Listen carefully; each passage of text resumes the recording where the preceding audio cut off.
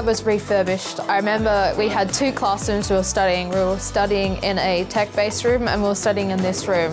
So it wasn't really open for practical use. But now since they've refurbished it, you've got the classroom section over the other side. Whereas on this side, it's more open to practical activities. So having this new, diverse, versatile space really gives an idea into what can be happening in the future for multiple subjects and really enhance the learning.